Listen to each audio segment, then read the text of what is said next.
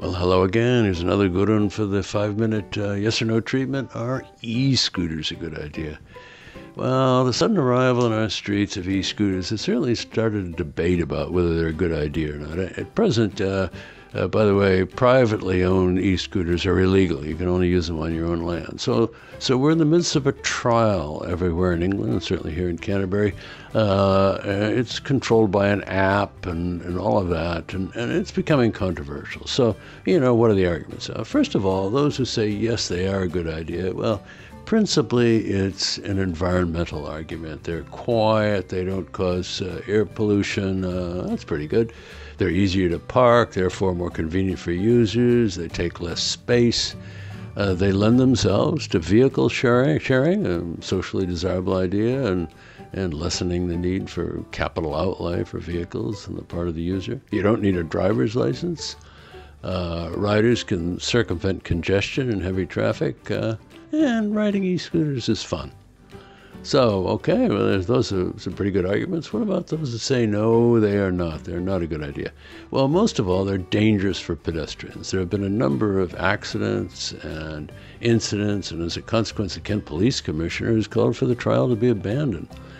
The environmental argument is much weaker than it first appears. Information from users in France indicates that very few e-scooter trips are undertaken as an alternative to using a motor vehicle. Nearly all are used as an alternative, either taking public transport or walking.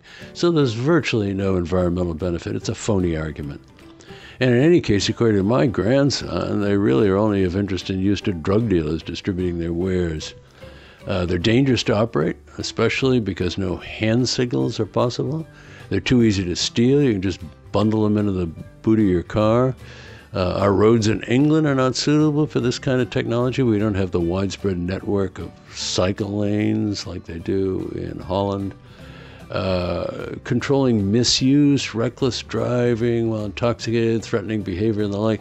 It's just one more burden to put on the police. They should be out there catching murderers and pedophiles and people like that, not being burdened with this kind of problem. Well, what's my take on it? Well, I must say it certainly sounded like a good idea initially until I really dug into it, and then I decided that because there seems to be negligible environmental benefit and quite a bit of disruption and objection on the part of communities, I've just concluded it's a bad idea. So let's forget about the whole thing and ban them.